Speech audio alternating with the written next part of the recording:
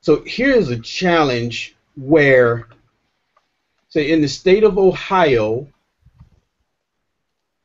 some furniture rental is needed. So it's needed to start on the 28th of July, ending on the 10th of August, a recliner, and they need 135. And here is the complete inventory here.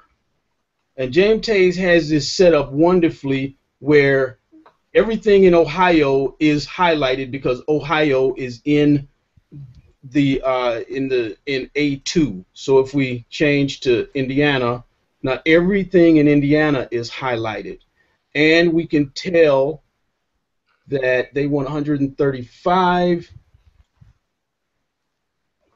32 more are needed, so we can't rent there. So what happens if we say that, okay, 80 is good enough?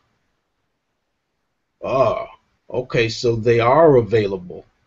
All right, so the formula is a SumProduct, right? Because he said he tried some ifs and it didn't work so well. So he pulled out the SumProduct, and I won't go through all of the details here, but what's happening is it's saying go through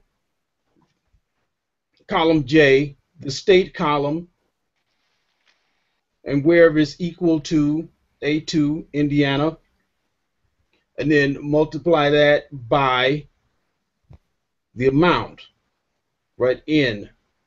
And we do that again with the item, recliner, and then here is the really tricky part, is looking at the time period. Right, so now we can see what is available during that full time period. So let's see, let's change something here. So we're looking at recliners. Recliners in Indiana. So I'm going to change something here. Got Michigan recliners. Now, what if these people, they needed these recliners until 12 September. Okay. And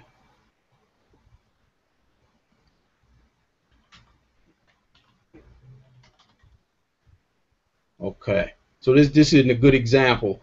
But you know,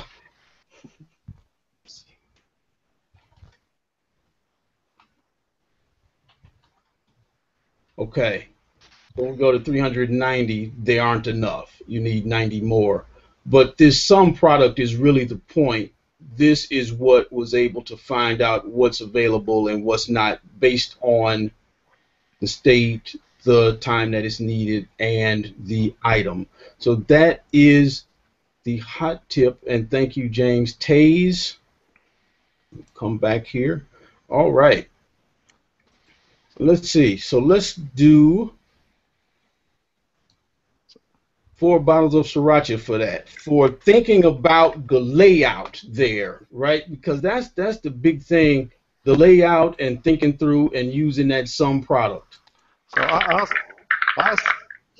if I remember correctly, there's a prize for Mr. Tays. Is that right? Yes, yes. I've arranged for his bottle of ghost pepper sriracha to be sent to him from California Blazing Chili Farms.